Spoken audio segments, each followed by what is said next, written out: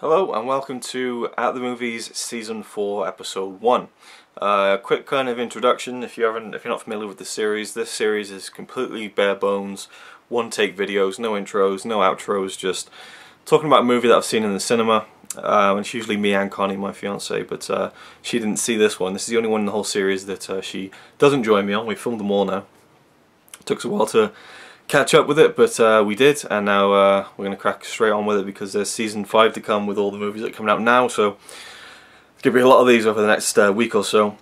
This one is Place Beyond the Pines, The Place Beyond the Pines rather, directed by Derek Cianfrance, who did Blue Valentine, which I enjoyed a lot. Well, I didn't enjoy it, but I thought it was a really good film. Definitely not an enjoyable film. This one's slightly different, and I remember when the trailers for this came out and everyone was like, oh, it looks like Drive, but on motorbikes.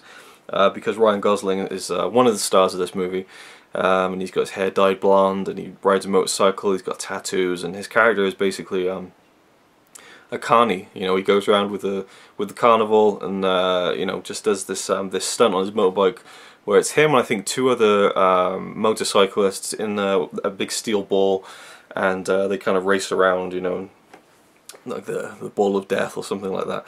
And the movie opens with this fantastic shot of him walking through the whole fairground to get to his tent where he's doing his stunt, and it's a great shot and really sets a tone for how special this movie is. I think I saw it in the cinema and I was blown away by it.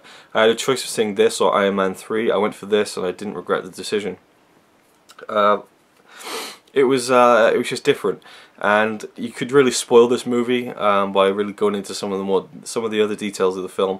And I think I will, but I'll kind of sum this up before I go into that. And I will say that it is a brilliant movie that also stars Bradley Cooper, who's on a real good role as of late. I mean, I really wouldn't have believed if someone had told me a few years ago that he was going to be like a big serious actor in the future, because he was doing things like The Hangover. I saw him in I'm Just Not That Into You, I think it was called, and you know, he just seemed like a standard rom-com kind of actor, but he's really upped his game, particularly with Silver Linings Playbook and this film as well. I think he's fantastic in this movie.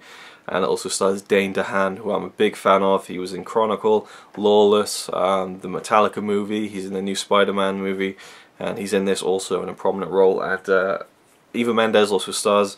Ray Liotta also stars in a kind of a lesser role, but kind of pivotal to the plot.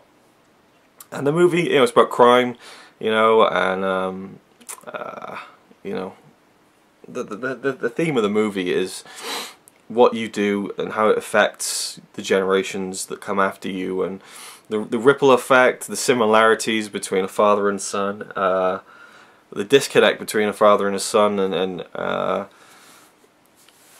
just all the things that go along with that. It's a great drama movie. There's a great kind of crime element to it as well, but for me it's pure. It's the main strength of this movie is in the human drama, which is portrayed fantastically on screen by the actors and portrayed by the director as well.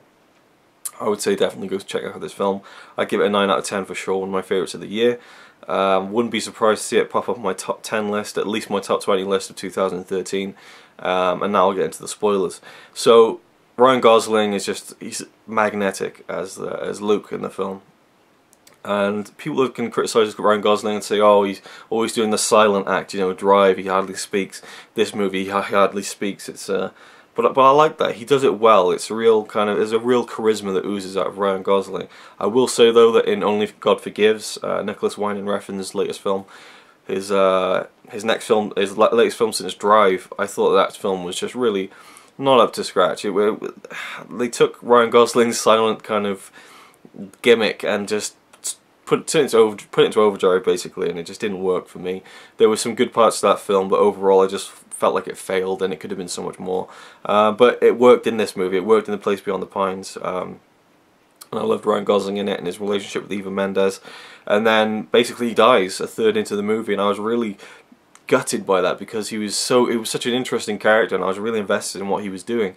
And then he died. And that's the moment when we get introduced to Bradley Cooper's character, who's the guy who shoots him, and he's a cop. And basically Ryan Gosling's character, he does one robbery too many and gets caught, and you know, Bradley Cooper's got to deal with this situation where, you know, Luke was sitting in a window with a gun, but he wasn't pointing it at Bradley Cooper, but Bradley Cooper shot him anyway. I almost have a panic, and he's being asked by the police, you know, did he pull his weapon on you, you know? were you acting out of self-defense? And this whole, it kind of unravels Bradley Cooper's life, and Ray Liotta gets involved, and even Mendes' character gets involved again, and it just it takes a whole other turn, and there's a whole other different side of the story. And then the third act starts, and we're now 14, 15, 16 years later, something like that, because Eva Mendes had a child, and that was the main drive of the story. I guess I didn't say that, but you know, Luke had hooked up with Eva Mendes the year before, you know, when we start the movie, and she tells him that she just had a kid, and that's why he wants to stay around. That's why he wants to rob banks to get money to support his kid, you know. But Eva Mendes is with someone now, so there's you know, there's trouble there, romantic tension, I guess. And now this boy is now grown up in the third act of the film. My only criticism is Bradley Cooper looks exactly like he did in the second act of the film. He didn't look like he'd aged, you know, like 15, 16 years, but he's now become very successful, and he struggles with you know, what happened, I guess you could say. And Dane DeHaan plays Ryan Gosling's son in the movie, and he's trying to really find out who his real father was. And he kind of finds out some of the things that went on, and he finds out that Bradley Cooper was involved in that, and that's how it all, the film leads to its climax. And Bradley Cooper has a son the same age as Ryan Gosling's son, played by Dane DeHaan. I think I said that already. Yes, I definitely did, at least twice.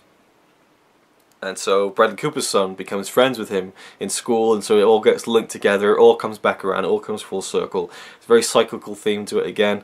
For me, the only thing I didn't like about the film, apart from the fact that I still think that Ryan Gosling was such a great character, it was a shame that he got killed off, but that's what made the movie unique and different. But the ending was just kind of a bit, it just kind of petered out and ended, you know. There was a really tense scene that was building up in the woods, and it was good, but I felt like they could have pushed it even further. And then there was this one shot of Dane DeHaan riding his bicycle down this road, and it was the same shot, almost, of Ryan Gosling earlier on in the film riding down this road on his motorbike. And there was a similarity between the two, and showed that even though they had no physical connection, well, no connection whatsoever, there was still something that kind of linked them. And the same music was played, and I thought it was a brilliant shot. And I think that shot should have been saved for the end of the movie. I think if they just cut to black there, it would be a brilliant ending. But the ending, you know, he goes and buys a motorbike, or he's going to go off and do what his dad did.